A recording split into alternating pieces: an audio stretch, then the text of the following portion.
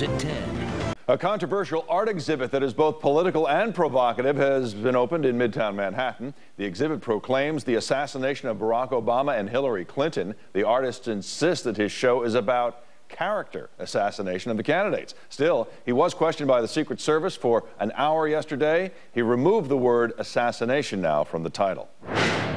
My work is about bringing about dialogue, conversations about substantive things that are happening within our society. Sexism, racism, homophobia. Police Commissioner Ray Kelly calls the art totally inappropriate and says that the matter is still under investigation.